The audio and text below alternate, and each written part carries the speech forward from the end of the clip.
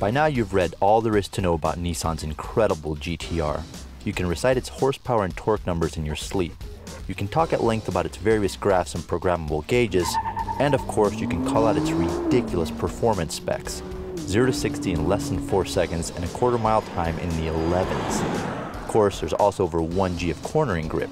But what you really want to know is what's it like to drive.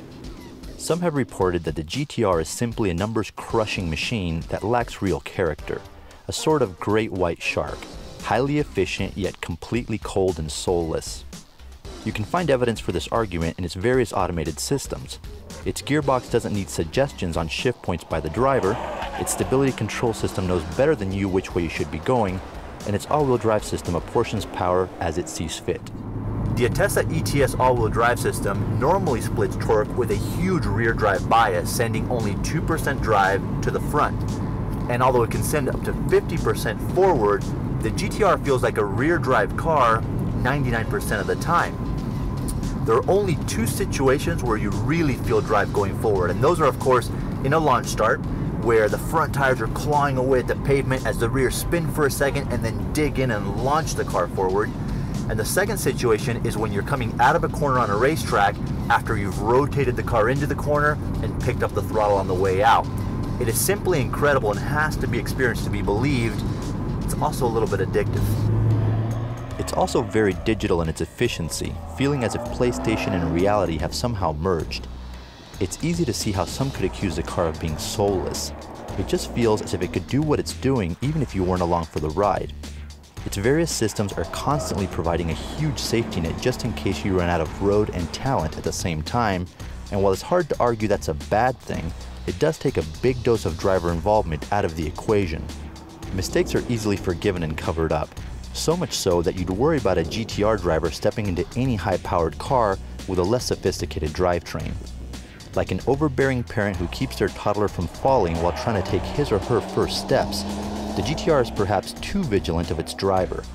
But given the car's devastating ability to eat asphalt, that may be a very good thing. The argument about the GT-R's character deficiency continues to gain momentum with its engine. The 3.8-liter V6 has 2 turbochargers strapped to it, of course. And by now, I know you know all the numbers: 480 horsepower, 434 pound-feet of torque. But the important bit is how usable it all is. You see, the turbochargers are mounted further upstream than on most turbocharged cars, and so they spool up more quickly. The result, of course, is less turbo lag. The power delivery is so smooth and boost comes on so quickly that the GT-R's engine feels less like a manic turbo motor and much more like a larger displacement normally aspirated engine.